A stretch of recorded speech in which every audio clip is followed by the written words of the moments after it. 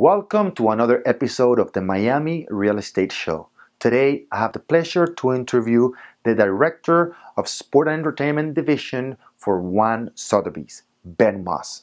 Ben is a top producer with over $112 million in current listings. During the interview, we learned how Ben has broken into the luxury market and the entertainment and sports industry, working with those high earners, entertainers, and athletes. What does it take to really break into that luxury market? He talks about three very important things. Number one, having a system in your business, not only to grow, but automate your practice. He talks about the importance of having a business plan where you not only have the business plan, but you can also execute and review it in a consistent basis. And finally, among the many things we learn from Ben, he talks about having a referral network, key to the success in his business. The insights you're about to hear from Ben are just amazing. A very short but very dense interview that you can miss. Without further ado, I leave you with the Director of the Sport and Entertainment Division for Sotheby's and top producer, Ben Moss. Make it a very productive day. Take care, guys. This week's featured properties are a custom-designed place in Lazy Bee Ranch, located at 5510 Southwest 70 Avenue, Davie, Florida. This residence features 5-bedroom, 4.5-bathroom, huge open floor plan, and a resort-like pool with expansive summer kitchen, indoor-outdoor fireplaces. The main residence sets on a pond and includes top finishes like Blue Louis, Blue Macauba, and Royal Oyster marbles. Full Crestron Lutron AV system with 20 cameras and a separate structure for 12-car garage with 1,800 square feet, barn with 3 stalls and guest groomers quarters, and a luxurious lifestyle, security, and tranquility of nature residency. The resort, located at 9405 Old Cutler Lane, Coral Gables, Florida, is part of an exclusive community called Journey's End. Expansive master suite with sitting room and private balcony overlooks manicured grounds, pool, 10-person spa, babbling brook, and koi pond. The 7-bedroom, 7.5 bathrooms house, 28-foot, has a slip for a 40-foot boat, media room, sunroom, 2 wet bars, lounge, open kitchen, billiards room, family room, elevator, and private lawn bordered by a tropical canal leading to Biscayne Bay. For more information, contact top producer Ben Moss at 305-793-4783.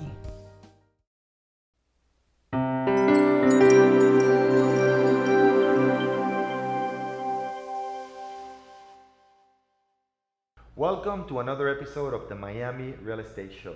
Today, I have the true pleasure to interview Ben Moss. Ben, thank you very much for coming. I appreciate it.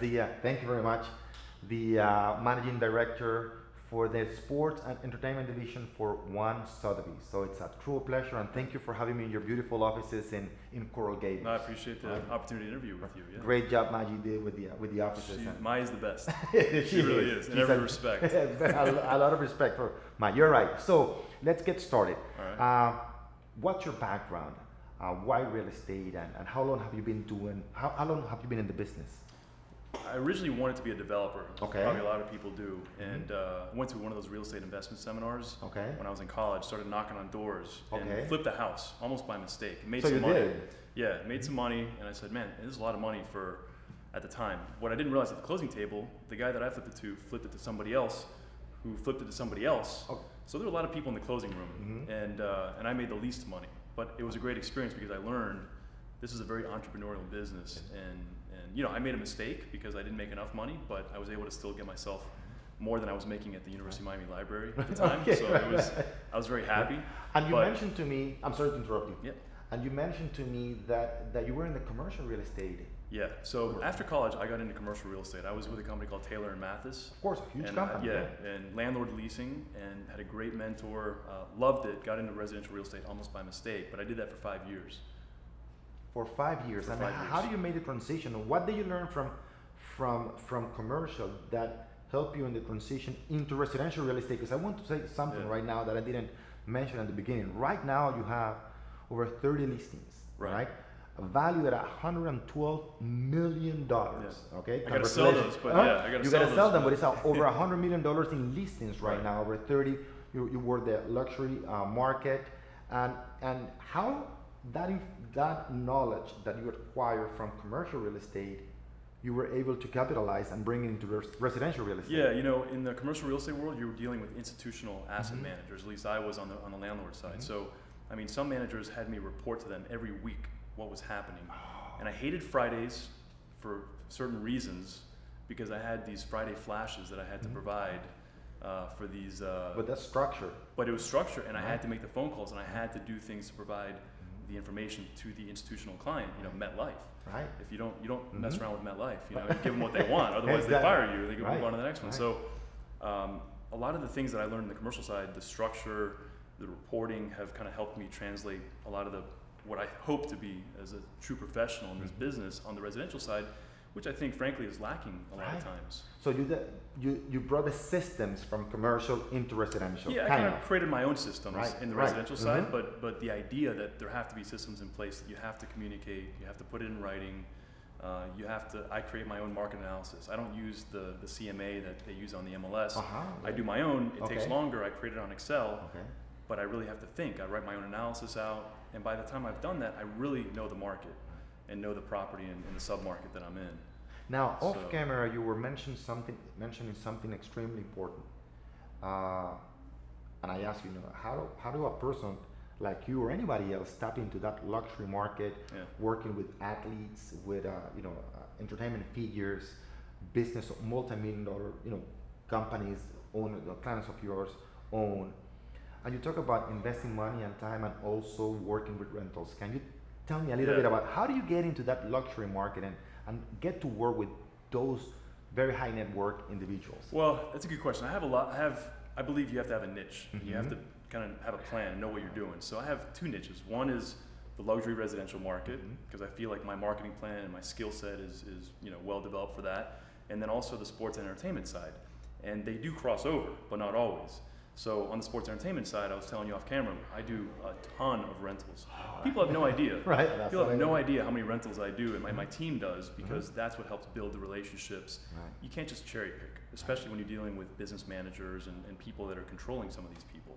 And they're young. A lot of them are young athletes. They're very hard to deal with. So a lot of times, a little bit of ego. A little bit of ego. They don't know. There's no accountability. They don't show up on time for showings. They don't. The whole gamut. I mean, you can understand. And so, but there's a great crossover, and then as you develop those relationships, as long as some of them are loyal to you, then it pays off, because a lot of them will sign their second, third contracts. Then they'll buy the big house they've saved up. And what I like to do is help them all around the country. So I don't just help them here in South Florida, but I help them with their off-season rental in Arizona. I help their mom buy a house or build a house in Mobile, Alabama. They want to build a house in Charlotte, North Carolina. I've got my team and my structure with brokers and builders all around the country, and I can advise them. And so I get a true passion out of advising them to help make the right long-term decisions so that they don't end up broke. Do you finance a deal over 5 years or over 30 years? Well, what's your contract? Do you have a 5-year contract? Very interesting. Interest only. There's a lot of things that go into it. How far away from the facility? In the luxury market, I've been blessed that my sphere of influence, the people that I associate with for the most part, are people that own businesses that that are buying luxury property. But I also make it a point to always network and always not network in the cheesy sense of the word, but just be out, be social. I like relationships. I like dealing with people. So it's just something that comes naturally. You mentioned two very important things. Number one, you have a team that helps you through the process, okay? And they're awesome. Through building the relationship. And number two, you mentioned off camera that if you have to go to another city and meet and have dinner with a business manager, can you elaborate on that? You do that. You make that monetary investment to build that relationship, network that you make. Yeah, especially in the sports side, those people are busy, and sometimes you kind of have to go to them. Exactly. So one example is I went to Nashville, Tennessee, not too long ago. I flew there, stayed in the hotel, only to take out a sports agent to dinner, because he's somebody that sends me a lot of business, and that is my way of thanking him and having that personal connection. He can look in my eyes and know that I'm the real deal. I'm not a shyster. I'm going to continue building that relationship with him. He can call me for a rental for his client, for a 3-month rental or a $10 million sale. And he knows that I'm going to treat the client the same way. So so you have to get out. And I always have, whenever I travel, it's kind of a challenge. I mean, I want to have fun, but I want to do business, and good things happen. It's amazing I think you just put it out there and good things happen, but it's strategic. I'm not just showing up. And very important for the agents that are listening to the interview or watching the interview right now, you said you want to have fun, but also if you have the opportunity to do business, you know, you take advantage of that opportunity. You mentioned off camera one of the cases when you went skiing, right? Yeah. And then, you know, somebody, so I went to Park City earlier this year. Okay. On a Friday. I had a meeting at Friday at like 4 o'clock. After the meeting, I went right to the ski place, got my skis for the next day. Okay. Was out there on the mountain, skied until 4. It was the NFL playoffs were on, so I went to the bar by my hotel, watched 2 NFL games, got up the next morning and went home. Okay. And it was great because I just got a call last night, actually, as I was mentioning to you off camera. One of those properties is now under contract. Okay. And so, you know, that was a successful trip because I got 3 listings there. 3 listings, right? Yeah, 3 listings. And that's some of my notes here, that it provides you with supplemental good supplemental income. Those referral networks that you're building right now. Exactly. I think one of the best decisions that I've ever made was to really network with other realtors. And realtors They're not your competition. They're not competition. Very good. I think there are, you know, you always have to watch your back in life, but in this business there are a lot of good people, and if you can kind of affiliate with them, and it doesn't matter what company they're with. I don't care if they're with Berkshire Hathaway or Telus Properties or Sotheby's or Corcoran. It doesn't matter. What I care about is the individual on the other side. And actually, my biggest sale ever was a pretty nice sale on Miami Beach last year, and that was referred to me by a broker in the Hamptons in New York, who I had referred a client to probably 5 years ago. So I am actively engaged in my broker How network. big that was? I'm sorry to interrupt you, and that's very important. How big was that sale? $25 million. $25 million. Yeah. And you were talking to me how you had to structure that. But understand, this came from a relationship built 5 years ago where where you were giving something to the other agent, not expecting anything in return, and then 5 years later you have a $25 million sale. Yeah, and that's what I'm saying, networking with realtors in other markets. I'm marketing my properties to them, but I'm also picking up the phone and saying, hey, how are you doing? Or when I'm in New York, hey, do you want to get together for a coffee or lunch?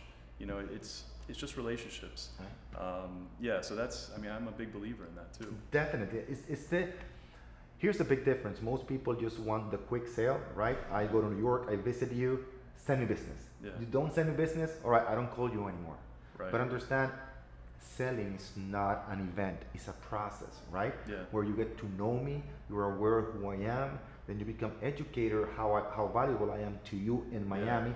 And then, only then, after that process, you know, we go through that process, then you take action and send me business. Yeah, right? And I think a lot of the business that I'm not somebody who's ever built my career farming certain geographic areas. That's not a bad business model in the brokerage world. That's a good business model, and I'm trying to focus a little bit more on doing some of that. But up to now, what I've really done is nurture relationships, and I think, how do you do that? Well, the way I approach relationships is, how can I help somebody?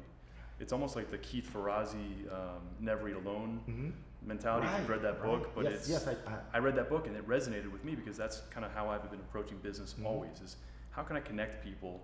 And I'm not keeping score. I mean, sometimes things come around. I feel like if you put good things out there, good things come back. In life, in relationships, in business, it's all one and the same. When we were in our coaching system, we say, you know, it's give value. It's valuable information. The more value you put out there, it will come back to you. Not in different ways. It will come back to you financially, but you need to become that expert first. You become an expert, then you can promote as an expert, and then you can show other people that you're an expert that can bring value to them. Very important point. So you have a broker network. I have in my notes. You also do a lot of, since you work with such a high-end properties, you sometimes have to be a little bit creative. And you mentioned something, one of your biggest sales in Miami, a $25 million sale. Can you explain a little bit of how you have to create? That's what I like about this business versus the landlord leasing business on the commercial side. All those deals are very structured. You can only give a certain amount of tenant improvement dollars on a 5-year lease term, for instance. On the residential side, you're dealing with very sophisticated people at these levels. So on that sale, we were $5 million apart. And $5 million is a lot, but it's not that much. Well, $5 million is a very nice house in Miami. Right, but when you had a $25 million listing, I knew it for that type of client, enough. It's not. And it was a unique property. I knew we were close enough. So I racked my brain for like a good day or two trying to figure out how can I put this together. I can't lose this deal. I mean, this is huge, obviously. So I ended up being able to convince the buyer not to buy the real property, which is how most transactions are done, but this property was owned in an offshore corporation. And I knew that if I could, and I talked to some tax people, and then approached the buyer and said, look, and I approached my seller too. I had to convince my seller first. Very interesting. Very pay attention. This is very interesting. Take a five. He wouldn't negotiate at all. Your seller, your seller client, would not negotiate. Right. $25 million. 25 million. That's what it's listed for. That's what I'm going to sell it for. I said, okay, fair enough. But if I can bring you a $20 million offer where you pay no capital gains, it's the same thing as getting a $25 million sale. Great. And he thought about that, and he ultimately had to concede because I was right.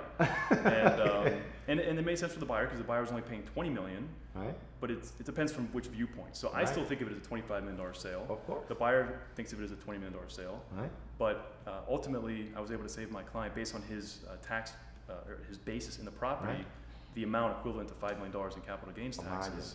And it was done legally above board. I mean, there were attorneys and high-end tax people involved, and we got all the opinions and justifications for doing the deal that way, and it worked out. So yeah, I mean, it just came to me in a moment of stillness, and I had to rack my brain though a little bit for it, and it came. But that's a key point, and sometimes, and to close those type of transactions, sometimes you need to be very creative, help the buyer, help the seller, and everybody involved. Now, let me ask you a question. Any book that you would recommend our audience that you think would be of value to them? And I know you're a reader me, so I don't read enough. I don't read as much as I would like to. Okay. It's usually like 20 minutes when I'm falling asleep and the book falls in my face, and then I don't remember what I read, so I have to start again the night before, the night after. But I mentioned Keith Ferrazzi, Never Eat Alone, and the title put me off for a while. Well, it's a great book. But it's a great book, and I definitely recommend that one. Think and Grow Rich by Napoleon Hill really resonated to me because classic. I believe in energy, and I believe in what you put out there, and when you can kind of feel something, not just think about your goals, but feel your goals. It's amazing how they happen. And that's one thing I got from that book. And also know what your goals are. Go through them every day.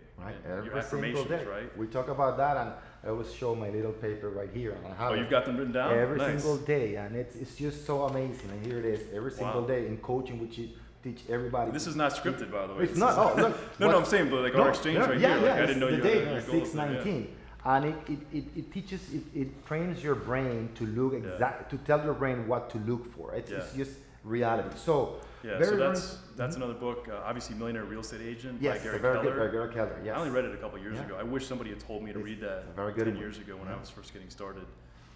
What about agents? What do you think are the characteristics that makes a very, very good real estate agent? Well, I think there's a lot of things because we have to juggle a lot of different skill sets, which is what I really love. But I think the most important thing is you have to figure out why are you in this business. You got to love it. You got to have a passion because why. Yeah, if you don't figure out the why and why you're doing it, and if it's money, then there's money in everything. So it's not about the money. I think it's about the passion, and so once you've kind of figured that part out, then I think obviously you have to be organized because you have to market properties, you have to bring in business. In the case of people that have a team, you have to kind of feed the team, keep them energized and engaged. You have to have high energy because we work long days and 7 days a week. You have to know when to pull the plug and not be working and spend time with your family, because success to me isn't about how much money you make or how many deals you close. It's about, hey, I'd rather make less money and spend more time with my family. Exactly. And so it's just keeping it all in balance. And I think that's probably the main thing is, if I had to pick one thing, it would be organization, because you have to keep everything in balance and your business in balance as well. So key, it's the beautiful thing about organization, it's time, right? And we all have the same 24 hours, 7 days a week. Now, the difference between the people that make $100,000 and $100 million a year, it's about the activities, right? It's about organizing and leveraging. You mentioned your team. We can do it alone. And you have a team for that. Organizing your team, delegating so you can replicate. One thing that I learned a long time ago, my previous coach, I always had coaches. People, I think it's much easier to ask who can help me instead of asking how can I do it. It's much easier. And one of my first coaches taught me how to sell one-to-one. Right? And that was good. But when I didn't do it, I didn't get any results. Right? So it's just I couldn't leverage myself. Now, one of my mentors taught me the difference between selling one-to-one and one-to-many. That's the beauty, and how you can automate yourself, replicate yourself through a team. Right. So that's key in our business. So any failure that stands out from your career, from your business, from all these years doing real estate, what did you learn from that, and how do you apply the learning lessons in today's business? Yeah, well, I mean, I think you're not evolving if you're not failing. Right. So I think failure is a good thing as long as you don't hold on to it, you let it go, and you realize there's a lesson here from that. So yeah, I've had lots of failures. You know, one was a huge deal I was cut out of because I trusted the seller to pay a commission for an unlisted property, and I was kind of bringing the buyer, and then I came to find out later the buyer had bought the property, and so I said, okay, you know, shame on me. I should have protected myself. You know, I could also look back at starting a company with an old business partner, and that was great. We both evolved from it, and I learned I don't want to run a small business anymore. I'm stretching myself too thin. What I enjoy doing is selling and bringing in business and marketing. I just want to be a realtor. I don't want to be a broker running an office and doing QuickBooks on the side and managing a bunch of people. Yeah, discovering exactly the why and what you want to do. Yeah, yeah. Right? So just going through that process and realizing, and I wouldn't change anything because I am, you know, I appreciate where I am now and what I have going on right now because of the things that I've gone through to help me get here. So now, what tools do you use to organize yourself? As far as technology tools? Technology or any methods that you use in your business to keep yourself organized. Well, my assistant would probably rattle off like a million different things. We have sheets and lists for everything. Okay. And you know, obviously we have Dropbox. We share everything together in real time. Actually, I'm proud to say this with Sotheby's. There's a great system out there called App Files. Yes. And I was using that before. Okay. And Sotheby's is now using that. I kind of introduced that humbly. I want to say introduced that to Sotheby's and said, "You guys have to use this." I mean, it revolutionized my business. I thought that was the cleanest way, so it's awesome. I mean, I have it on my phone, my iPad, my tablet, my computer. Very good to know. In real time, everything is there. So that has been by far the #1 technology tool to keep me organized. And what advice would you give a new agent that is getting started in the business? Let's say, Ben, you've been very successful. I'm new in the business, just got my real estate license. What are the key two or three things that I should do to become as successful as you are? Yeah, well, I think, first of all, I have so much more that I want to achieve. I mean, I'm still, the same way a new agent is growing from this to this, I'm growing from this to this, you know, in the same way. And so I'm always trying to find new things. But for somebody brand new in the industry, I would say, you know, find a mentor, find maybe a team that they can join, that they can start getting some business from, because as with me, I have a lot more deals than I can handle. You know, I'm blessed to have that going on right now, so I have to leverage, I have to be able to bring people in. And I know enough to know that they don't need to work with me, they just want to work with a certain level of service. So if I can train my team to kind of do things the way I do it, they just want professional service at the end of the day, and accountability, and you know, people that are trustworthy as well. So I would say find a mentor if you can, and write a business plan. And be specific. And, you know, what are the 3 or 4 ways that you're going to bring in business? And be like specific about them. And how much money are you going to spend? And how much time are you going to give those things? And you know, just I think a lot of people think they know their business plan in their head, but when you write it down, you have to write it down. Write it exactly. Now the final question before we go, because I know you're a busy person. One piece of advice for an experienced agent. Well, I would say if there's listen. In the luxury side, we deal with a lot of egos. And I would say within the luxury real estate market, there are, you know, you run across realtors who they're very successful, they make a lot of money. I don't know how balanced their lives are in some cases, because I would look at them and say probably there's some balance missing. But I would say if we could all just remove egos, we don't need more egos in a transaction. You have a luxury buyer and a luxury seller. Buyer and a seller, yeah. So let's just come together and like find a way to make it happen. And I would say, you know, that I say kind of half kidding, but it's true. The other thing really I would say is focus more on the referral network, because the referrals for me have brought me business in South Florida, listings and buyers, and have brought me a lot of passive income or supplemental income that I wasn't forecasting for the year because of business that I've helped generate for them. And it's amazing. I mean, it's a great network to have. So build that referral network. Ben, this has been a short interview, but what a great insights you've given us. I really appreciate the time. The footnotes we're going to put in our site are going to be unbelievable. Good. I truly appreciate the time. No, I appreciate you having me on. It's awesome. Yeah. Thank you for having us in your beautiful Sotheby's offices in Coral Gables. Anytime. Thank you very much. Till the next episode, make it a very, very productive day.